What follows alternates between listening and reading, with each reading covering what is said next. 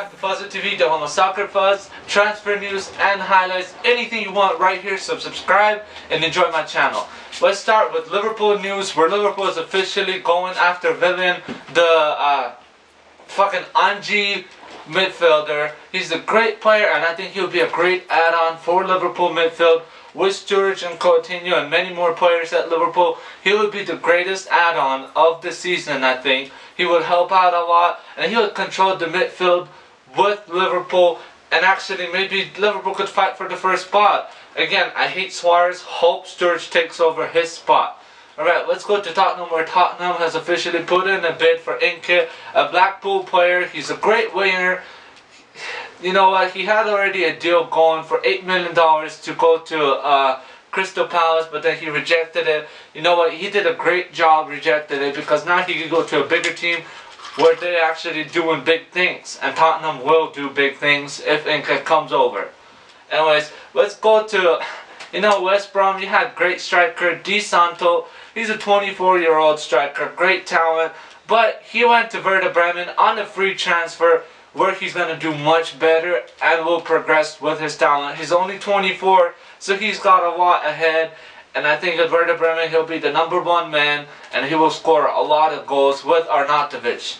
Alright, so Spurs are lining up at 30 million euros for Eric Lamela. So Spurs really want to sign the guy. They said, we will sign the guy no matter if Bale stays or if he leaves.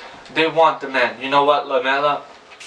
Great freaking talent, and I think Lamela would be a great add-on to Tottenham with all the new players, with Paulinho, with everybody there. I think Lamela would make a lot of difference. So really sell Gareth Bale, because as you could see, you could buy a lot of more freaking midfielders that will progress and be a little bit better than Gareth Bale, maybe. So let's go to Moyes' #1 target of the summer, Fabregas. He said this official: if Barcelona does not promise him #1 spot at Barcelona, he will be leaving Barcelona this season. So we'll see how this drama works out, because I like Fabregas. Fabregas, I really hope you stay at Barcelona, but then again, Manchester United will be pretty fun for you.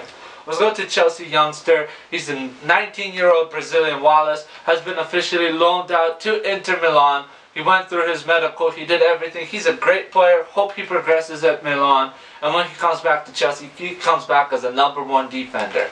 Alright, let's go to Swansea's keeper, Michael Vorm. He's a douchebag, but he said this: if Barcelona offers him a deal, he will not deny it. He loves Barcelona, he wants to play for Barcelona, everybody does. But Michael Vorm, stay in Premier League. You've shown so much for Swansea, stay with Swansea. Just money can't buy happiness. Come on, man. Alright guys, hope you guys enjoy my highlights. Hope you guys enjoy my news. Subscribe and see you later.